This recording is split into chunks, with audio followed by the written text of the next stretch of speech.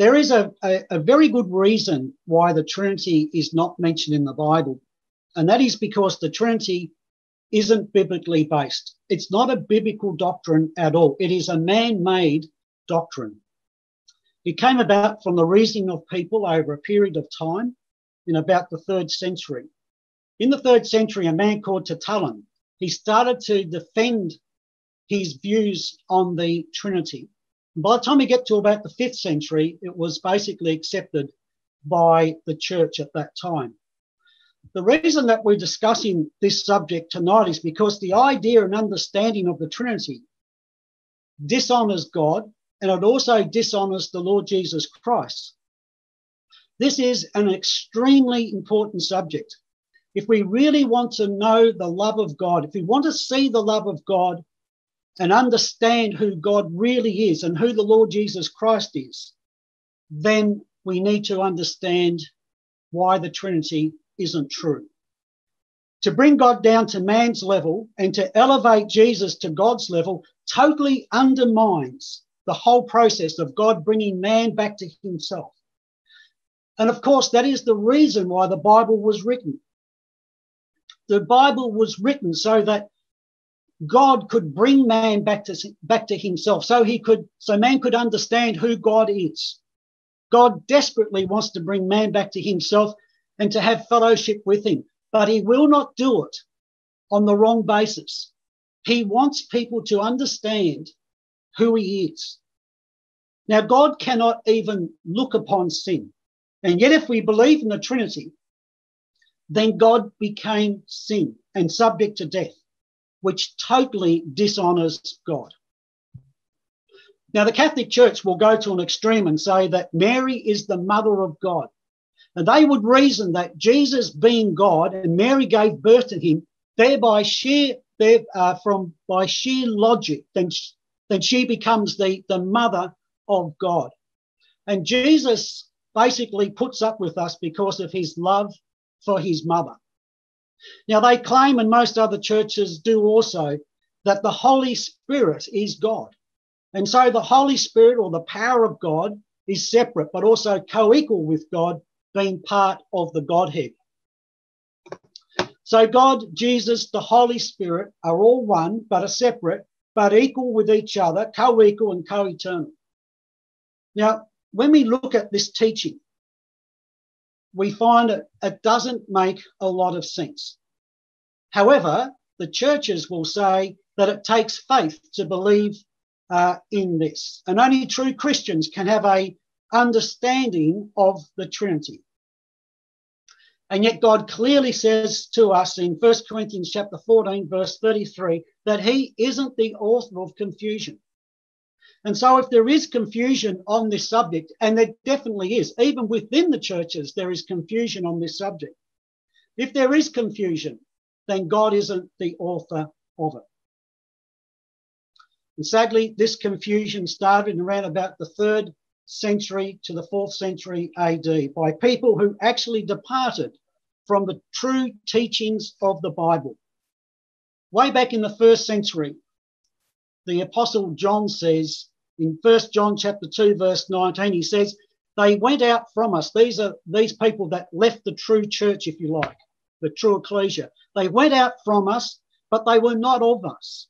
For if they had been of us, they would no doubt have continued with us. But they went out, that they might be made manifest that they were not of us. And so these people, right back then, in that 1st century, they split from the main church, the main ecclesia, and went their own way. And as a result of that, they went astray from true biblical teachings. And because they not only lost the influence from the main church at that time, but they also mixed a lot of pagan teachings into their beliefs to help their brand of Christianity to be accepted by the people.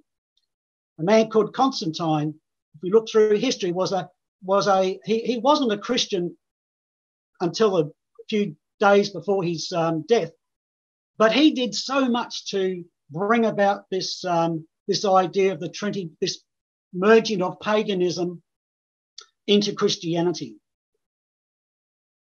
Eventually, the church that Constantine established became the universal church and spread basically throughout the earth, and is known today as the Roman Catholic Church. It's called Roman Catholic because its origins are Roman. And in fact, the Catholic Church is so proud that it can trace back its popes right back to Peter, whom they say was the first pope.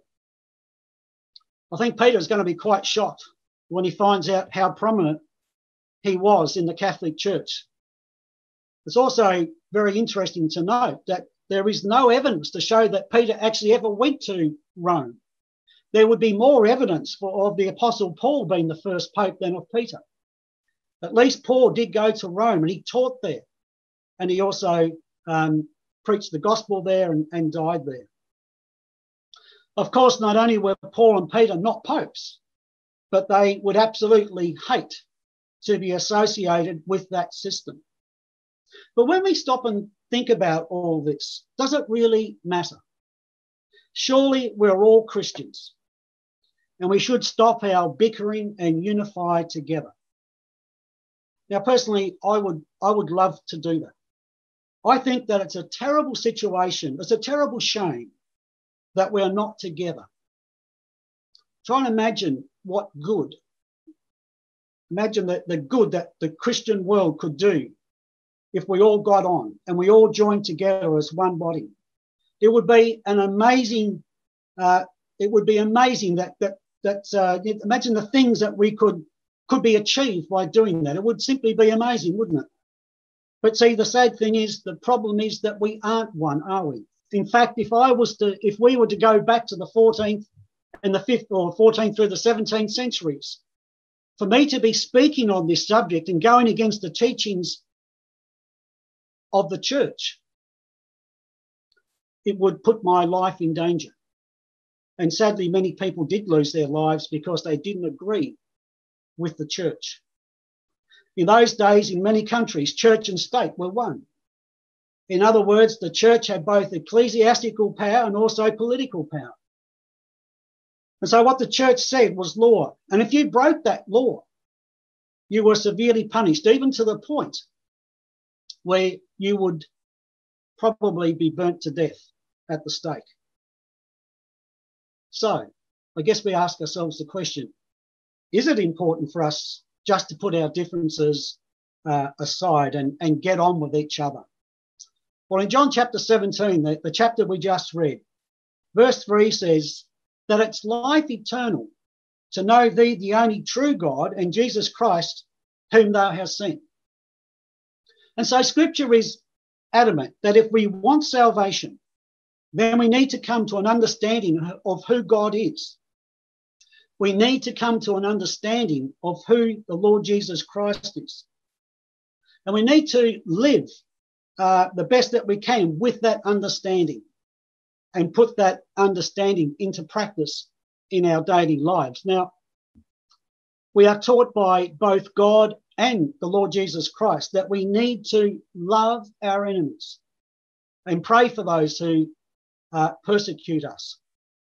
Putting people to death, sometimes, sadly, women and also children, isn't showing love, is it? We may be very convinced that we are right on something, but if we are prepared to break God's law to uphold our belief system, then how can we say that we are truly God's people? We would have become blinded to God's purpose with people. And God says that he wishes nobody to perish. And so we don't have the right at all to judge others. All we can do is try and guide people to the best that we can to help them, put them in the right direction. But to put people to death for disagreeing with the church isn't showing love. That is absolutely downright vengeful. And I suspect if some churches were given that same political power today, again, I believe that it would be more than possible that those old atrocities of the past would manifest themselves once again. The love that Jesus taught was to be patient with people, teaching and realizing that the truth that we have been given isn't our truth. It is God's truth. and we have no right to cause other people pain and suffering because of that. This truth isn't our truth, but it's God's. Jesus said, those who have ears to hear, let them hear. But he never taught that if they didn't hear and didn't want to understand, that they should be put to death. As Christadelphians, we preach God's word out of love for our fellow man, because like God, we don't wish anybody to perish. So why were some churches prepared to put to death people who didn't agree with them? As I said, the short answer is it was political. It wasn't about upholding God's law, because they were prepared to break God's law and torture people to death contrary to the commandment of loving your enemies. It was political because it was a way to keep people under control and build up the wealth of the church. Jesus said he had nowhere to lay his head, and yet some churches are worth millions, if not billions of dollars. Some years ago, Heather and I were in a little place called Dürnstein in Austria. And we went to a church there that was basically covered inside with gold. It was the most amazing building I've ever seen in my life. And yet when that church was being built, there were people starving to death. And so sadly, money has become more important than teaching God's word, it would seem. Now, I don't get any joy by saying that whatsoever. But we can only judge by what we see. The fact that a lot of churches are wealthy shows us where their priorities are. In Matthew chapter 6 and verse 21, it says, for where your treasure is, or where your wealth is, there will your heart be also. So the question is, where is our hearts? Are our hearts in God's word, or are we building up treasures for ourselves? Now, if we said that we totally understand God's word and we study it every day, and we could out-debate anybody on any subject on the scripture, I would suspect that most people wouldn't care how much we know about this book until they know how much we actually care about them. And so we're only here tonight because we care about people. And so because we do care about our fellow man, we want to show from the Bible why the Trinity is so destructive and why it hinders our relationship with God and God's Son, the Lord Jesus Christ.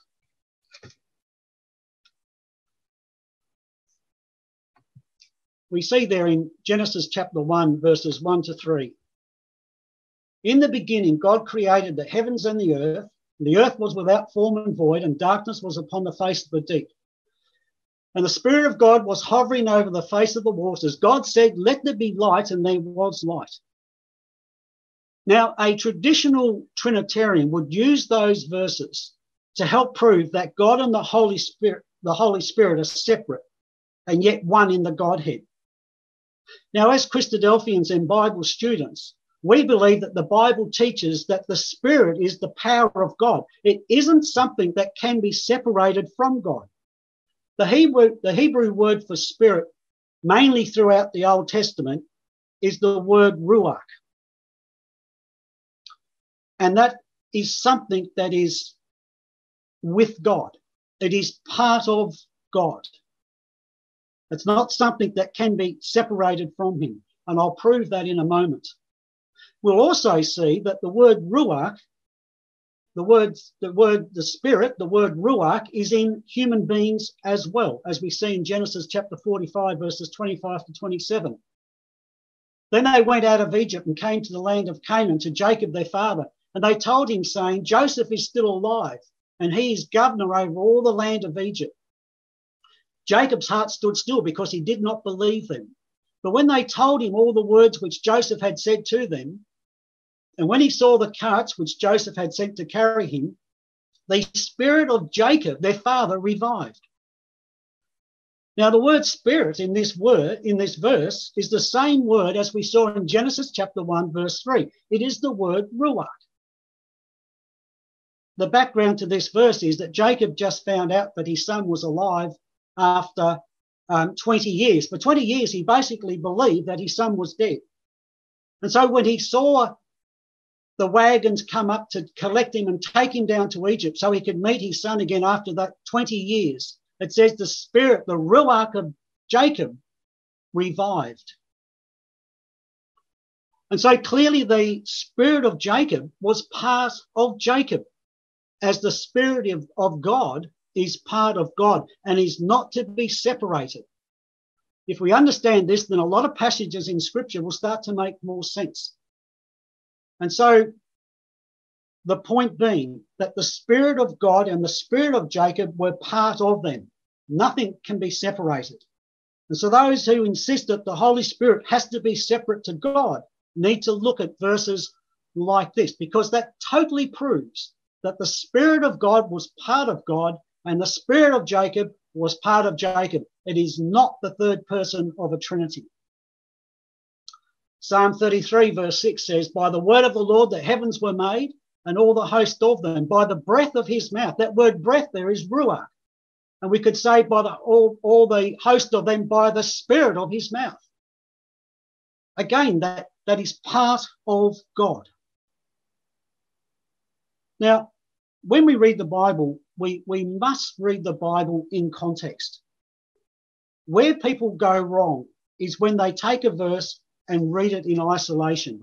Everything must fit into context. And when we understand the context of something, 95% of the time, we will start to get the understanding of that.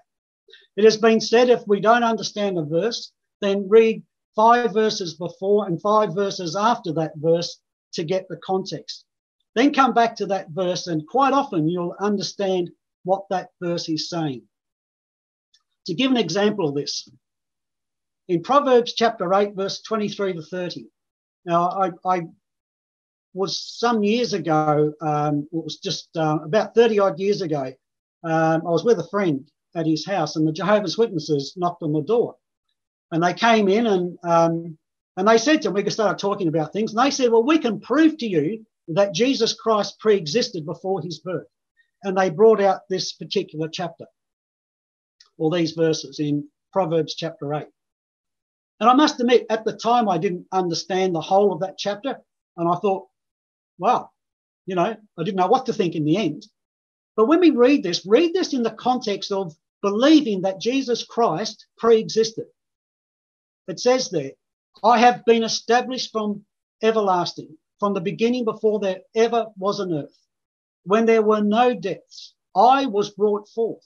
When there were no fountains abounding with water, before the mountains were settled, before the hills, I was brought forth, while as yet he had not made the earth or the fields or the primal dust of the world.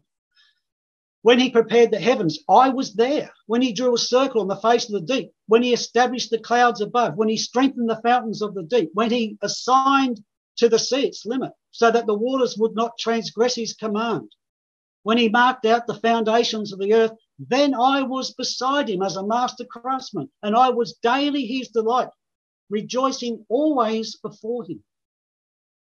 You see, if we took those verses in isolation, there is a fair, we could make a fair argument to show, well, yeah, that's speaking of Christ. He must have pre-existed.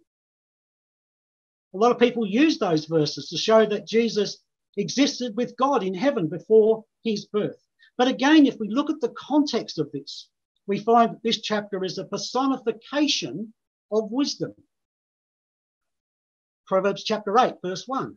Does not wisdom cry out, and understanding lift up her voice? O you simple ones, understand prudence, and you fools, be of an understanding heart. I, wisdom, dwell with prudence and find out knowledge and discretion. The Lord possessed me at the beginning of his way, before his works of old. And so clearly it's talking about wisdom.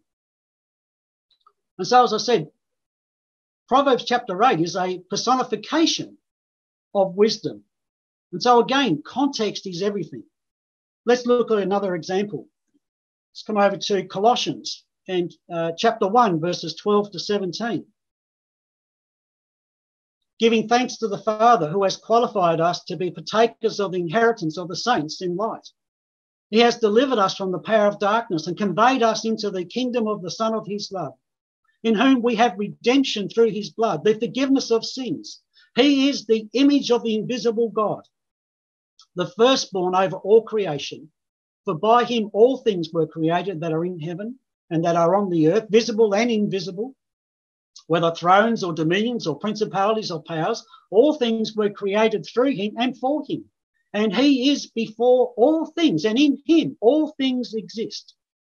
And so again, if we took those verses in isolation, we just took them by themselves, there would be a reasonable argument to show that Jesus pre-existed, that he actually in fact created the earth. But again, if we look at the context, Colossians 1 verses 18 to 22, speaking of Jesus, he is the head of the body, the church, the ecclesia, who is the beginning, the firstborn from the dead, that in all things he may have the preeminence. For it pleased the Father that in him all the fullness should dwell, and by him to reconcile all things to himself. By him, whether things on earth or things in heaven, having made peace through the blood of his cross. And you who once were alienated and enemies in your mind by wicked works, yet now he has reconciled in the body of his flesh through death, to present you holy and blameless and above reproach in his sight. And so once more, if we understand the context, we see that the church, the ecclesia, is spoken of here. Jesus created the ecclesia by his death and resurrection. Because Jesus had no sin of his own, God raised him from the dead and gave him authority over that ecclesia that he built through his ministry. So Jesus has been given the preeminence over everything, whether in heaven or on earth. And through his blood, we have been reconciled to God. And as a result of that, we are part of his ecclesia. Jesus was the image of God because in his mortal days, when he walked upon the earth teaching people about his Father, he could honestly say, if you have seen me, you have seen the Father, because he acted exactly like his Father would. Because Jesus was an image of God, Jesus could not have been God in a literal sense. You cannot be an image of something and then be the reality of that. It's impossible. But Jesus manifested God's qualities in his life. Therefore, he was the image of God, being God's Son. Again, if we understand the context, we'll come to the right conclusion. And so we have seen that the Spirit of God, or the Ruach of God, is part of God, just like the Spirit of Jacob was part of Jacob. Now, we're told in Job chapter 34 that if God withdrew his Spirit or his Ruach, then all flesh would die. Because God has put his Ruach, his Spirit, in us. And so if he took that away, we would pass away. We would die. We'd be dead. And so that Spirit has been given to us so that we can live. It becomes part of us until the day we die, then goes back to God, as Solomon says in the book of Ecclesiastes. Ruach, or God's Holy Spirit, is not the third person of a Trinity. If that was the case, then we too would be gods, which is obviously not true. So God uses his Spirit to do his will.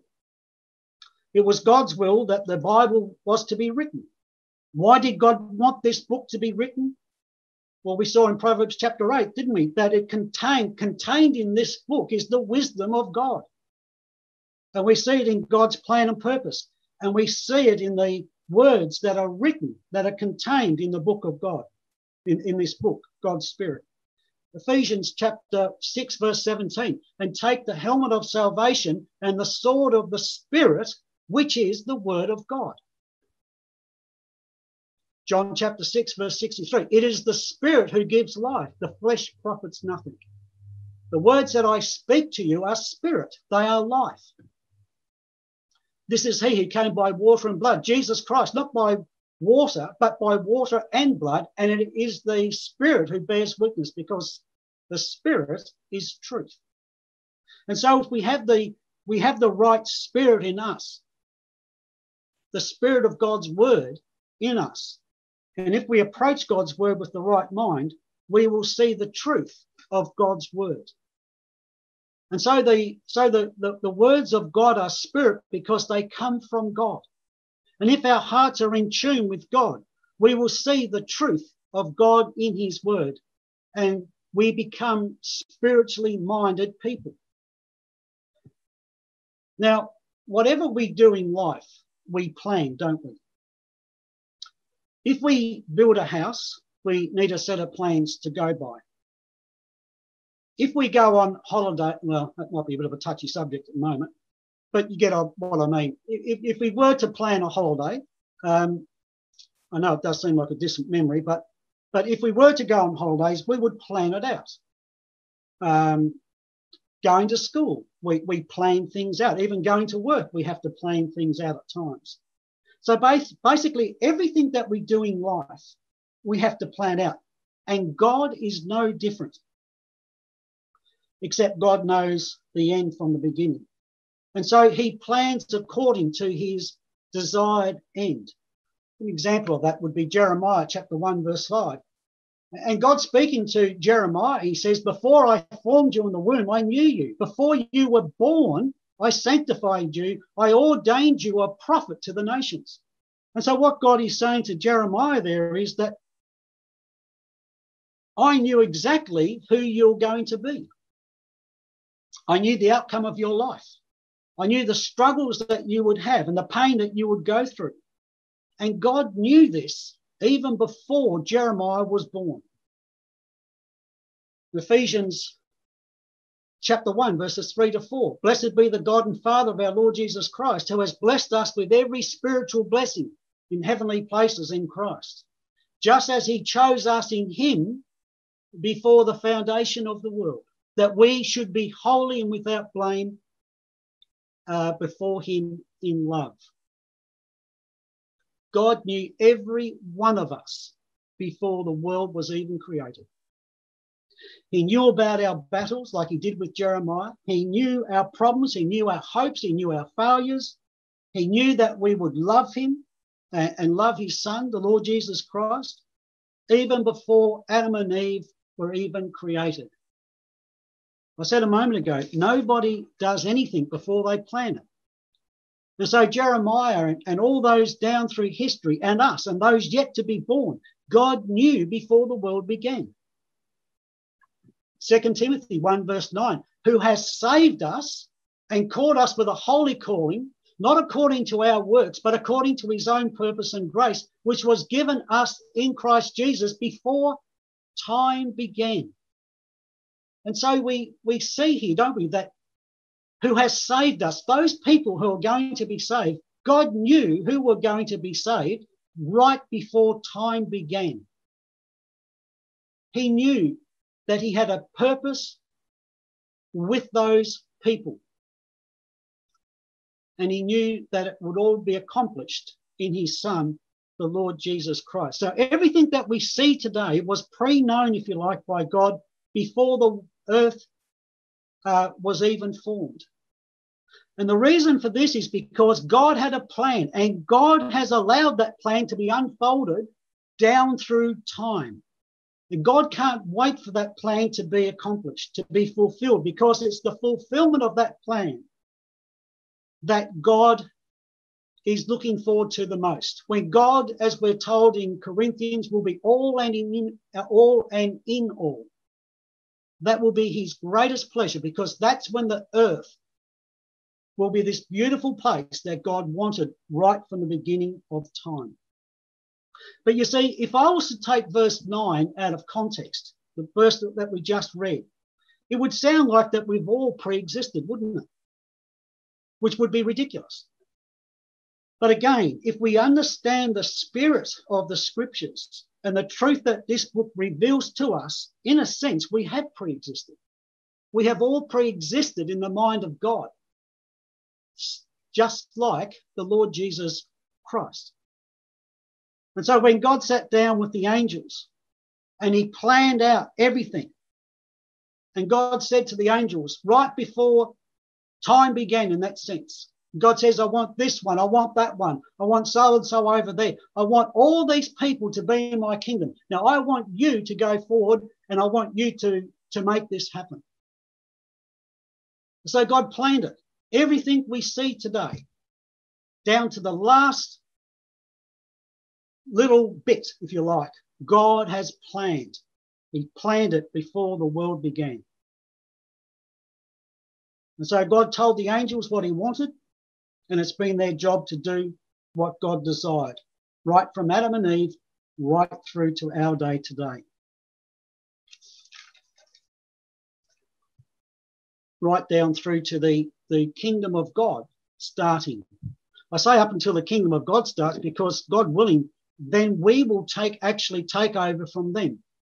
We're told in Hebrews 1:14 that we, the angels of God, ministering spirits sent forth to minister to those who are heirs of salvation. And we know that we then take over from them. Once we are given salvation, then God willing, all of us then will take over that work that the angels are doing today. Jesus Christ at that time will be the head ruler in the earth. He will be king over all the earth. And God willing, we will rule with him as the angels rule today, who are doing God's will by helping us. In that day, we'll be helping the mortal population. I guess that's another subject. But even so, we will be given that wonderful privilege of working with the Lord Jesus Christ in that day.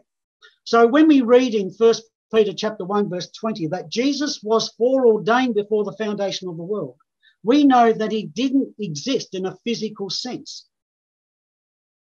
like we didn't ourselves, but he existed in the mind and the purpose of God. And so we read that he indeed was foreordained before the foundation of the world, but was manifest in these last times for you. Again, if we understand the context, we realize that the Lord Jesus Christ didn't pre-exist in that physical sense, but he did in God's plan and purpose, like we have done also. You see, Jesus isn't part of a Trinity, but he's the central piece in God's plan and purpose. God knew that Adam and Eve would sin. And so God worked out a plan that would take away that sin. And it involved his son, the Lord Jesus Christ, to willingly give up his life as a sacrifice. And all this was done before the foundation of the world. Now, in Revelation chapter 3 and verse 21, we read these words. To him who overcomes, I will grant to sit with me on my throne, as I also overcame and sat down with my Father on his throne. Now, to make an analogy of this verse, think about this for a moment. If a group of adults had a football match with some preschoolers and the adults won, we would think, so what? What's so special about that? If a bunch of adults couldn't beat a bunch of preschoolers, then something would be wrong. I guess it could happen if Andrew Hill and myself were doing it with our dodgy knees. The preschoolers would probably win. But under normal circumstances, the preschoolers wouldn't have a chance, would they? Well, if Christ is God, then so what? What did Jesus actually overcome? On the other hand, if the preschoolers actually beat the adults, we would be in absolute shock, wouldn't we? Imagine a bunch of 2-, 3-year-old kids beating adults. It would be impossible. Do we see the point? If Jesus is God and he overcame sin, then so what? We're clearly told in James that God cannot sin. And so what did Jesus overcome if he was God? Well, it couldn't have been sin. It doesn't make sense, does it? Jesus, if he's God, could not sin. So what did Jesus overcome? On the other hand, if we understand in the scriptures that there are two creations in the Bible, we understand in the Bible there are two creations, the natural and the spiritual, then that will help us to understand some passages that may seem on the surface that Jesus is God, the creator of the world. In Genesis chapters 1 and 2, it speaks about God's natural creation. the earth. It talks about God creating the earth, the heavens, the trees, the animals, and all that sort of thing. However, Jesus Christ is also a creator in a spiritual sense, because we have been created in him. Ephesians chapter 2 verse 10 says, for we are his workmanship, God's workmanship, created in Christ Jesus for good works, which God prepared beforehand that we should walk in them. Notice that it says God prepared, that's going back to the foundation of the earth. We are God's workmanship created in Christ. And those good works were, as it says there in verse 10, those good works were prepared at the foundation of the earth. And so we are in Christ. Because we're in Christ, we can do good works which God set for us to do at the foundation of the earth. So as I said a moment ago, Christ is a creator in a spiritual sense. We are his creation. And as Hebrews 3 verses 5 to 6 says, in contrast to Moses, who was faithful over God's house as a servant, Christ as a son has his own house, and we are part of his house, his spiritual house, if we hold on to our faith. He has created us through his death and resurrection. Romans 8 verse 29 says, for whom he foreknew, he also predestined to be conformed to the image of his son, that he might be the firstborn among many brethren. You see, we saw a moment ago, didn't we, that Jesus was the image of God. And people use that verse to show that Jesus is God. But here we're told very clearly that we are to conform to the image of his son, that he might be the firstborn among many brethren. Now, the firstborn in Scripture can mean two things. Firstly, the firstborn in a family can mean the elder child, and in this sense, Jesus was the firstborn. He was the first child of Mary, even though the Catholic Church would like to tell us that she was a virgin and that she had no other children. Well, Scripture clearly states that she had at least 4 other children. However, the firstborn of creation would be Adam. He was God's firstborn. He was the first person of God's creation. However, the firstborn can also be a title. If we come back to Psalm 89, verse 27, I will make him, notice it says, I will make him my firstborn. This is something in the future, the highest of the kings of the earth. That's clearly speaking of the Lord Jesus Christ. Now, in contrast to this, we see in 1 Chronicles chapter 5 and verse 1. Now the sons of Reuben, the firstborn of Israel, he was indeed the firstborn, but because he defiled his father's bed, his birthright was given to the sons of Joseph, the son of Israel, the son of Jacob, so that the genealogy is not listed according to his birthright. And so what it's saying here is, because Reuben committed this terrible sin, Jacob took away his right to be the firstborn and gave it to the sons of Joseph. And so likewise, Adam was God's firstborn.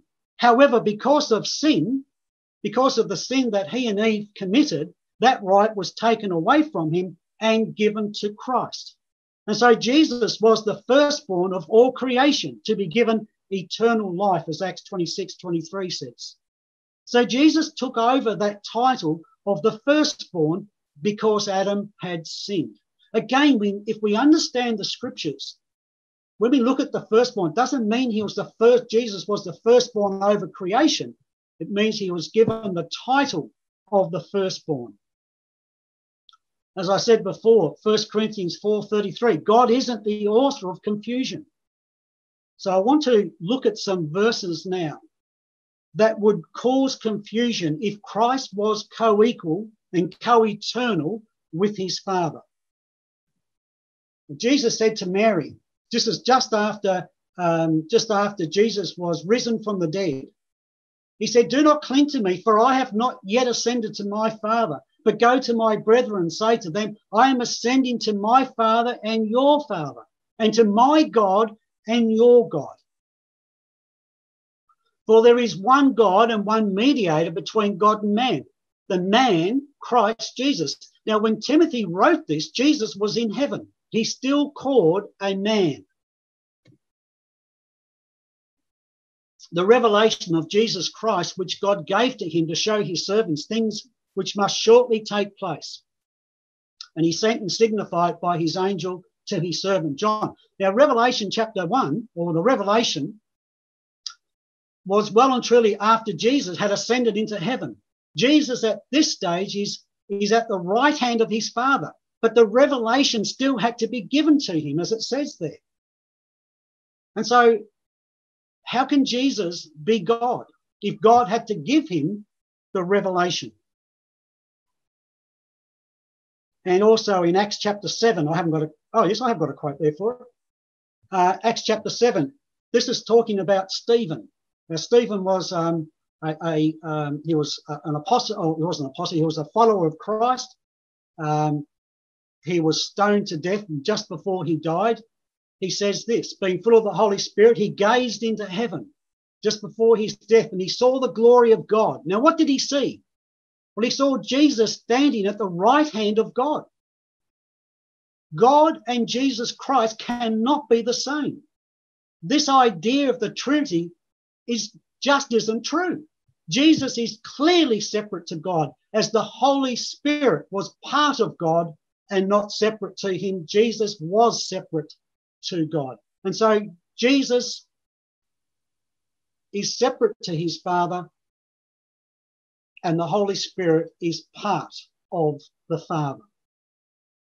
There are many more passages of Scripture that we could go through, but let's just look at one more. 1 Corinthians 15, verse 28, where it tells us that at the end of the 1,000 years, when the Lord Jesus Christ returns, he will reign on the earth for 1,000 years. At the end of that time, we're told this: now, when all things are made subject to him, then the Son himself will also be subject to him who put all things under him, that God may be all and in all. That was a quote I mentioned a moment ago. So at the end of the 1,000 years, the Lord Jesus Christ will deliver the kingdom to God, and he'll be almost saying to God, I've done the work that you want me to do. Here it is.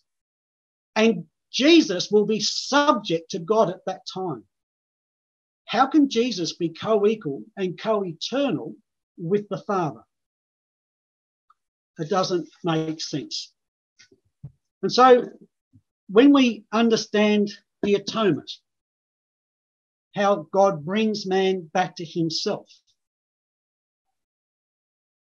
when we understand the atonement, we'll understand how God has brought man back to himself together again.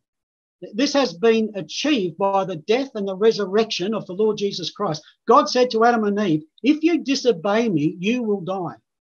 They disobeyed, so they were sentenced to death. But before they died, God gave them hope through the sacrificial offering that pointed forward to the work of the Lord Jesus Christ. Before they left the garden, God clothed them in skin of a lamb, and this pointed forward to the Lamb of God, the Lord Jesus Christ, who would take away the sin of the world. And so Jesus was born some 2,000 years ago as the Son of God and also the Son of Man. He was that sacrifice that God wanted. He was a representative of God, and he was also a representative of man. He represents God's righteousness and character. However, he also represented man with his sinful nature. And so for 3.5 years of his ministry, he went around Israel preaching the kingdom of God as God's representative. But as Son of Man, or Adam, he also had a nature that was sinful and a nature that had been condemned to death. And so he was crucified as a criminal, not in the eyes of God, but in the eyes of man. In the eyes of God, he died a righteous man, having lived a life in the image of God. And Jesus said, as I said before, if you have seen me, you have seen the Father. However, while he was on the cross, he represented everything about human nature. Christ agreed with his Father that human nature should be crucified because it was totally worthy of death. And so he went to the cross representing fallen humanity. What Christ was saying to God while he was on that cross was that he understood and agreed that God was right in condemning Adam and Eve to death. And because they passed their sinful natures onto their children, they too became worthy of death, including Jesus, including us. Because he too, Jesus, was a son of Adam, therefore possessed human nature, which God condemned.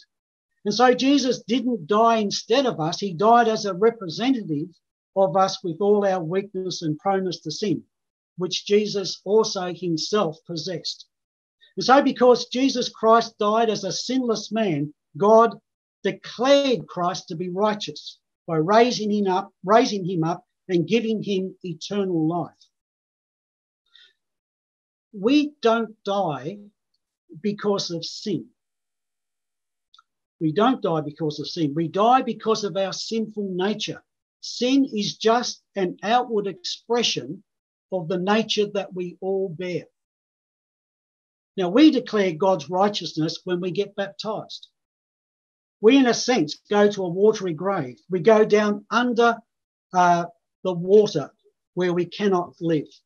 And so symbolically, in a symbolic sense, we die. However, when we come up out of that water, we are spiritually resurrected. And if we are prepared to do that, then God will look upon us as righteous because we've been covered by the death and the resurrection of Christ. We become part of God's family in Christ. We become new people created in Christ. As I said before, there are two creations.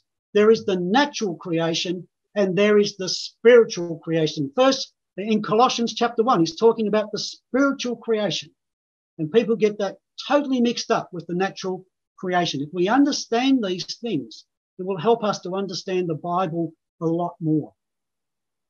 And so the Lord Jesus Christ shows us the justice and the righteousness of God. If there is a Trinity and Christ is God, then how would that show God's justice and righteousness? He would be condemning himself. God has a nature that is perfect. Jesus didn't. And there's the point. Jesus became sin for us by taking upon himself our sin. And yet God can't even look upon sin. The Trinity dishonors God because it brings God down to man's level. And it dishonors Christ because it takes away from that wonderful sacrifice that he has done. That creative work that he did through his life, it dishonors him. He is a man that rose above his nature. He is a man that eventually every knee will bow down to. But how dare people elevate him to the status of God? That is blasphemy. And so if we want to be with Jesus in this wonderful kingdom that is coming upon the earth, we need to learn to crucify these natures that we bear and do our best to live lives that reflect God and Christ and do everything to give honor and glory to them. And so, in conclusion, there is God, there is the Holy Spirit, and there is the Lord Jesus Christ. And so God is using his power, his spirit, through the creative work of Jesus Christ to bring us to his wonderful kingdom. And may that time be soon. Thank you.